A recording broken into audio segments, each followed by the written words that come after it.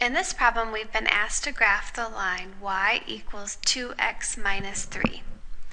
This equation is written in what's called slope-intercept form. Slope-intercept form is right here, this y equals mx plus b. It's when the y is by itself on the left-hand side. The term with the x is first on the right-hand side, followed by the constant term. When it's written in slope-intercept form, you can look at the number in front of the x. This is your slope of the line. The slope of a line is rise over run. It tells you how steep the line is. And we can tell based on the sign of the slope what direction the line is going to go in. So if your slope is positive, that means your y values are increasing as x increases. So it's going to go up to the right. If your slope is negative, that means your y values are decreasing. So it's going to go down to the right. If your slope is 0, that just means your y values are not changing. That's just going to be a horizontal line. And if your slope is undefined, it's a vertical line. So what I usually do when I'm graphing a line in slope-intercept form is I start with the b. You can think of the b as where to begin on the graph, where to start. The y-intercept is just where the line crosses the y-axis. So if we look at our equation, we have a minus 3 at the end. That tells us that our b value is negative 3. So we can begin our graph going down 3 from the origin. So we're going to start at negative 3 on the y-axis. This is the y-intercept where it crosses the y-axis. The m is how to move to the next point on the line. So in our case, we have a 2 in front of the x. That means our m is 2. Our slope is 2. It's positive. That means that my graph is going to be going up to the right. And I know that slope is rise over run. So it helps when you're graphing if your slope is written as a fraction. If it's not written as a fraction, you can always turn it into a fraction by just dividing by 1.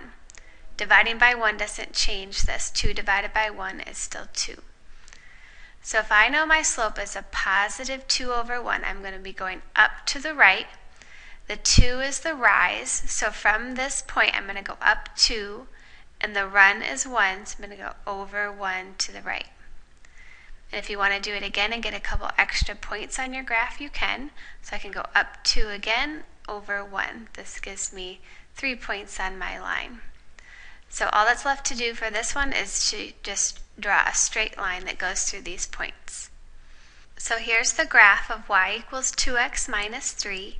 It had a minus 3, so we started down at negative 3, and the slope was a positive 2, so we went up 2 over 1. Let's look at one more. In this equation, we have y equals negative 1/4 x plus 2.